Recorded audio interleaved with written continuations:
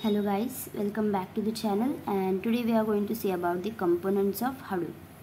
So Hadoop is a framework that uses distributed storage and parallel processing to store and manage big data. It is most commonly used software to handle big data, and there are 4 components of Hadoop.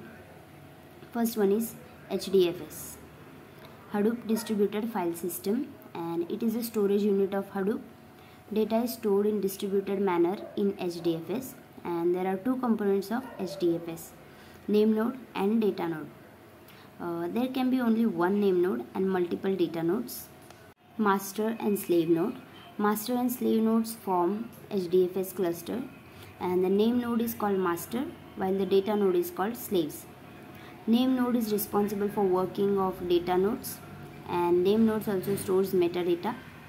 And data nodes read, write, process and replicate the data. So this is how the master node and slave node can be represented. Second is MapReduce.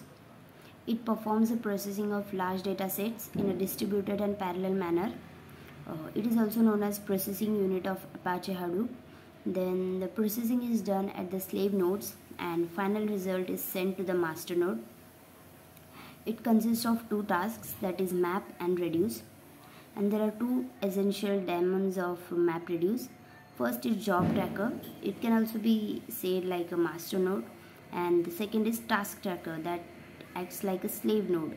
As Mapper does is, it splits big problems into small problems in key and value pair. In reduce, it reduces the problems and converts the intermediate results into final result. Daemons are nothing but the processes which work on the background.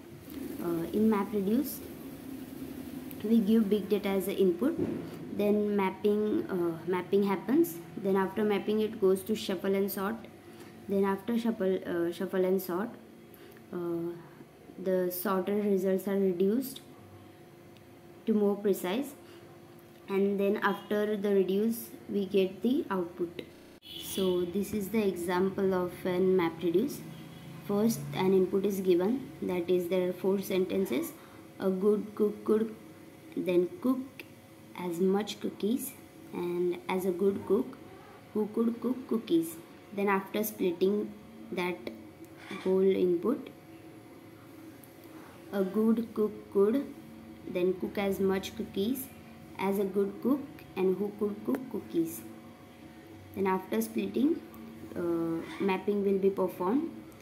Then after mapping, shuffling occurs.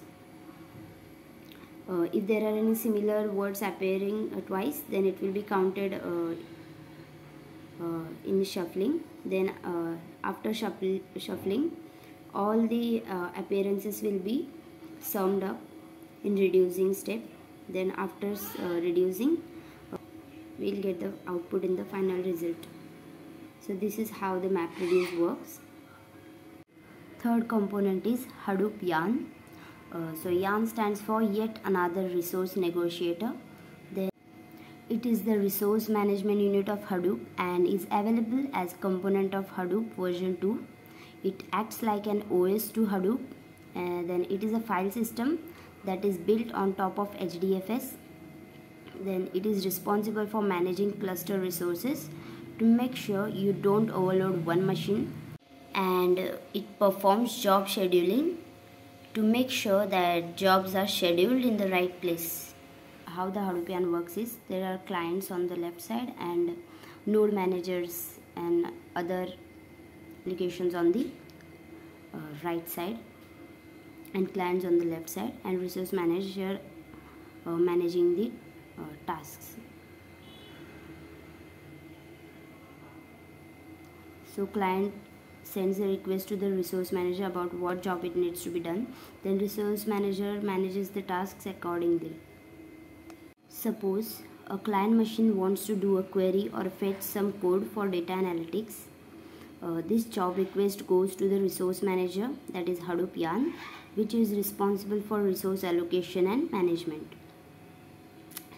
And the 4th component is Hadoop Common.